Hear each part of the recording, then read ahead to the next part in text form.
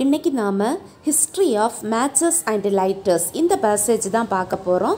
So தீக்குச்சி அதே மாதிரி லைட்டர்ஸ் இதோட ஹிஸ்ட்ரி என்ன அப்படின்னு பார்ப்போம். The fire was the basis of modern humankind and a catalyst for the expansion of our ancestors beyond the borders of Africa. It gave us the power to survive in harsh environments, process food and change the shape of the environment we live in. So இந்த ஃபயரானது நம்மளுடைய இந்த நவீன மனித இனத்தோட ஒரு பேசிஸாகவும் அதாவது அடிப்படையாகவும் இந்த நம்மளுடைய ஆன்சஸ்டர்ஸோடைய விரிவாக்கத்துக்கும் இது ஒரு கேட்டலிஸ்டாக இருந்துச்சு. அதாவது இந்த ஆன்சஸ்டர்ஸோட அதாவது நம்முடைய முன்னோர்களோட விரிவாக்கம் ஆப்பிரிக்காவோட பார்டர்ஸை தாண்டி விரிவடைந்ததுக்கும் இது ஒரு ஊக்கியாக இருந்துச்சு. அதே மாதிரி இந்த ஃபயரானது நம்ம ஒரு கடுமையான சூழலில் உயிர் வாழவும் உணவை பதப்படுத்தவும் நாம் வாழக்கூடிய இந்த சூழலோட வடிவத்தை மாற்றி அமைக்கவும் இந்த ஃபயர் நமக்கு ஒரு சக்தியை கொடுத்துச்சு. As the millennia went on and the human race started developing advanced tools from the first Neolithic civilizations, the ability to create a fire became commonplace all around the world. However, that process was still slow, unreliable and dependent upon many conditions: rain, wind and low portability. 1000 ஆண்டுகள் போன பிறகு இந்த Neolithic சிவிலைசேஷன்ஸில் இருந்து advanced கருவிகளை உருவாக்க தொடங்கியதும் இந்த ஃபயரை உருவாக்கக்கூடிய எபிலிட்டி வேர்ல்டு ஃபுல்லாக பொதுவானதாக மாறியது.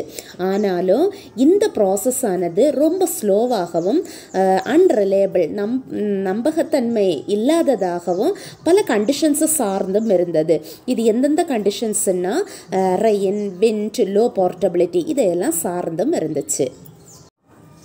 Because of these problems, many scientists, chemists and engineers of the early human civilizations, Mesopotamia, Egypt, India, China, Greece and Rome, tried to find some ways to make a fire which would be portable and reliable.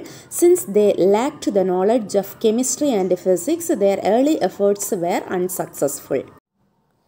இந்த ப்ராப்ளம்ஸ்னால நிறைய scientist, கெமிஸ்ட்ஸ், அதே மாதிரி engineers, அதாவது இந்த ஆரம்ப கால மனித நாகரிகங்களில் இந்த Mesopotamia, Egypt, India, China, Greece and ரோமில் இருந்த என்ஜினியர்ஸும் இந்த ஃபயரை கண்டுபிடிக்கிறதுக்கான இந்த ஃபயரானது எப்படி இருக்கணும், போர்ட்டபிளாகவும் ரிலையபிளாகவும் இருக்கணும், எடுத்து சென்று யூஸ் பண்ணக்கூடியதாகவும் நம்பகத்தன்மை உள்ளதாகவும் இருக்கக்கூடிய ஃபயரை கண்டுபிடிக்கிறதுக்குரிய வழிகளை கண்டுபிடிக்க முயற்சி பண்ணினாங்க.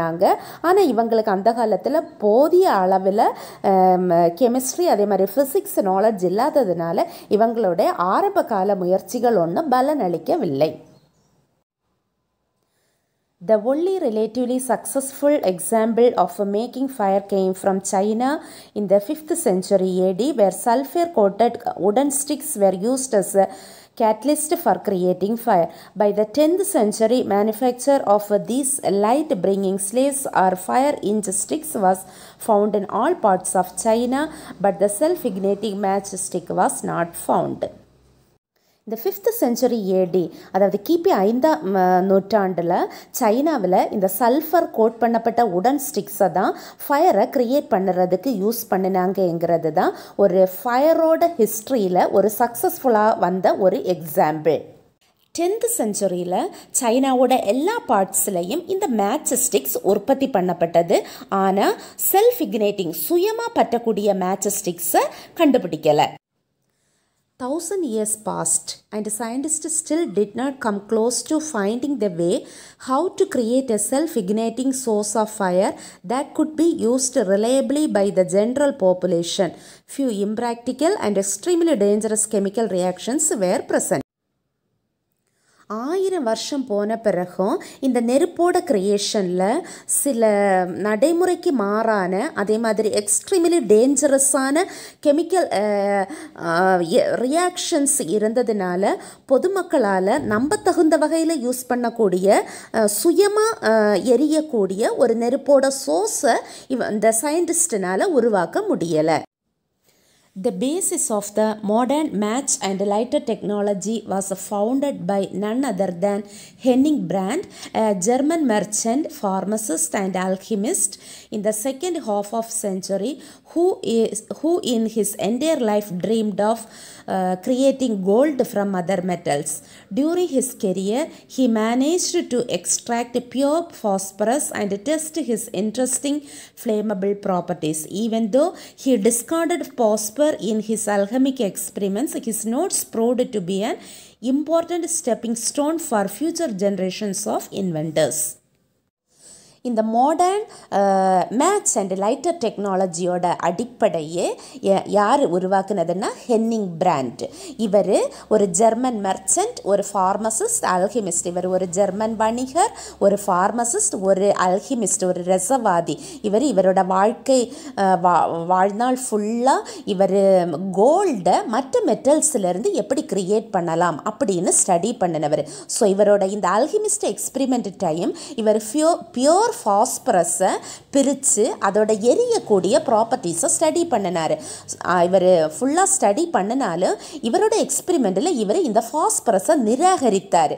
இவர் அதை யூஸ் பண்ணலை. ஆனாலும் இவர் எழுதின அந்த குறிப்புகள் தான் இப்போ இருக்கக்கூடிய இன்வென்டர்ஸுக்கு ஒரு ஸ்டெப்பிங் ஸ்டோனாக இருக்குது. The first match was created in 1805 by Jean Chancel in Paris. This crude match looked nothing like the modern sticking matches we use today. Instead of using phosphorus, Chancel elected to coat a wooden stick with potassium chloride, sulfur, sugar, rubber and then dip that stick into the small asbestos bottle filled with sulfuric acid. The connection between acid and the mixture on the stick would start the fire and release very nasty fumes into the face of the user. Jean Chancel in Paris 1805 first தீக்குச்சியை create பண்ணுறாரு. இந்த தீக்குச்சி நம்ம இப்போ use பண்ணக்கூடிய இந்த striking matches உரசி தீக்குச்சி மாதிரி இல்லாமல் இருந்துச்சு. இவர் ஃபாஸ்பரஸுக்கு பதிலாக உடன் ஸ்டிக்கு மேலே ஒரு மிக்சரை உருவாக்குறாரு. அந்த மிக்சரில் எதெல்லாம் இருந்துச்சுன்னா potassium chloride, sulphur, rubber and sugar இருந்துச்சு. இதை கோட் பண்ணிவிட்டு ஆஸ்பெட்டஸ் பாட்டிலில் சல்ஃபியூரிக் ஆசிட்டை வச்சு இந்த உடன் ஸ்டிக்கை இந்த ஆஸ்பெட்டஸ் பாட்டிலில் டிப் பண்ணும்போது இந்த ஆசிட்டுக்கும் இந்த மிக்சருக்கும் இடையில் ரியாக்ஷன் நடந்து இது தீ உருவாக ஆரம்பிச்சிச்சு. ஆனால் இந்த தீயானது அந்த யூஸ் பண்ணக்கூடிய ஆளோடைய ஃபேஸில் நிறைய ஃபியூம்ஸை வெளியிட்டுச்சு. Over the last 200 years, scientists and engineers from all over the world managed to create matchsticks that we use today. So, கடந்த 200 ஆண்டுகளில் இந்த வேர்ல்டு மொத்தம் உள்ள சயின்டிஸ்ட் அண்ட் என்ஜினியர்ஸ்னால தான் நாம் இப்போ யூஸ் பண்ணக்கூடிய இந்த மேட்ச் ஸ்டிக்கை உருவாக்க முடிந்தது.